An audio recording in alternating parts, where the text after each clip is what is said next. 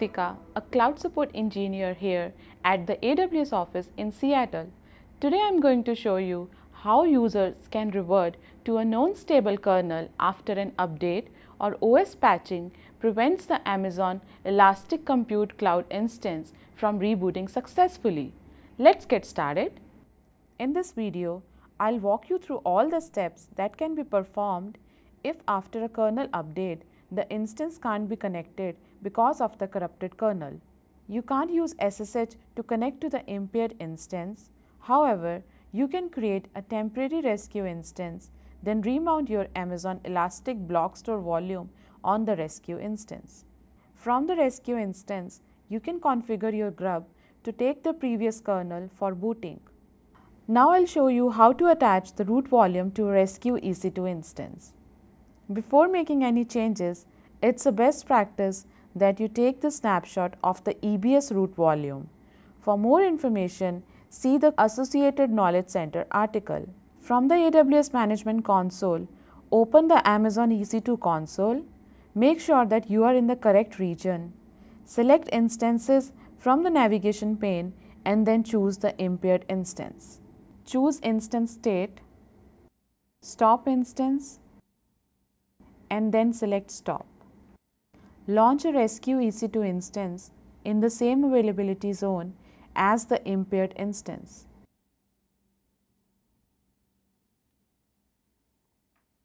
In the Storage tab, under Block Devices, select the volume ID for dev SDA1 or dev XVDA. The root device differs by AMI, but dev XVDA or dev SDA1 are always reserved for the root device. Choose Actions, Detach Volume, and then select Yes, Detach. Please note, tagging the EBS volume before detaching it will help in identifying the volumes later. Choose Volumes from the navigation pane and then choose the detached root volume of the impaired instance. Choose Actions, Attach Volume. Choose the rescue instance ID and then set an unused device, in this example dev SDF. Mount the volume of the impaired instance to the rescue instance. Use SSH to connect to the rescue instance. Run the lsplk command to view your available disk devices. The following is an example of the output. Please note, Nitro-based instances expose EBS volumes as NVMe block devices. The output generated by the lsplk command on Nitro-based instances shows the disk names as NVMe. For more information, see the Amazon EBS and NVMe on Linux instances documentation linked in the Associated Knowledge Center article. Mount the root partition of the impaired instance volume to directory MNT. In the preceding example, dev NVMe 2N1P2 is the root partition of the impaired instance volume. For more information, see the Associated Knowledge Center article. You can now access the data of the impaired instance through the MNT directory. Mount dev, run, proc, and sys of the rescue instance to the same paths as the newly mounted volume.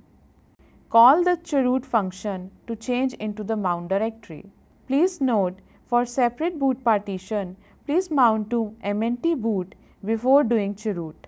Update the default kernel in the grub bootloader. The current corrupt kernel is in position 0 in the list. The last stable kernel is in position 1.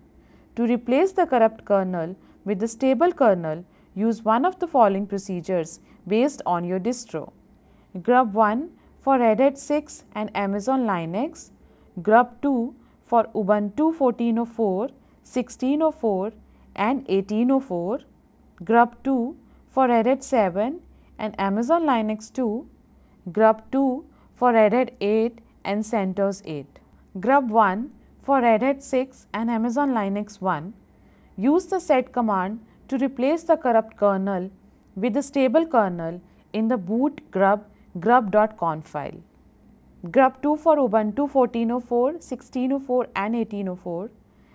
Replace the grub default equal to 0 default menu entry with the stable grub default equal to saved value in the etc default grub file. Update grub to recognize the change. Run the grub set default command so that a stable kernel loads at the next reboot. In this example, grub set default is set to 1 in position 0. grub2 for Red Hat 7 and Amazon Linux 2. Replace the corrupt grub default equal to 0 default menu entry with the stable grub default equal to saved value in the etc default grub file. Update grub to regenerate the boot grub2 grub.cfg file. Run the grub2 set default command so that the stable kernel loads at the next reboot. In this example, grub2 set default is set to 1 in position 0. grub2 for Red Hat 8 and CentOS 8. grub2 in Red Hat 8 and CentOS 8 uses BLS CFG files and entries in bootloader for the boot configuration instead of the previous grub.cfg format. It's a best practice to use the Grubby tool for managing the BLS CFG files and retrieving information from the directory under bootloader entries. If the BLS CFG files are missing from this location or corrupted, Grubby doesn't show any results. You must regenerate the files to recover functionality. Therefore, the indexing of the kernels depends on the .conf files located under bootloader entries and on the kernel versions. Indexing is configured to keep the latest kernel with the lowest index. For more information on how to regenerate BLS configuration files, see the documentation linked in the associated Knowledge Center article. Run the grubby default kernel command to see the current default kernel. Run the grubby info all command to see all available kernels and their indexes. The following is an example output from the grubby info all command. Please note the path of the kernel that you want to set as the default for your instance. In the preceding example, the path for the kernel is at index 2. Run the grubby set default command to change the default kernel of the instance. Please note, replace the kernel version with your kernel version's number. Run the grubby default kernel command to verify that the preceding command worked.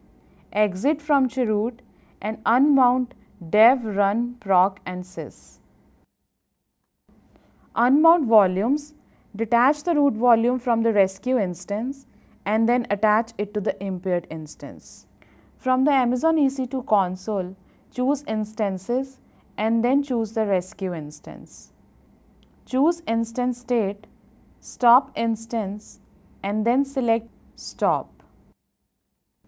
Detach the root volume from the rescue instance. Attach the root volume you detached to the impaired instance as the root volume and then start the instance. Please note the root device differs by AMI. The names devxvda or devsda1 are always reserved for the root device. The stable kernel now loads and your instance reboots. Thank you for watching and happy cloud computing from all of us here at AWS.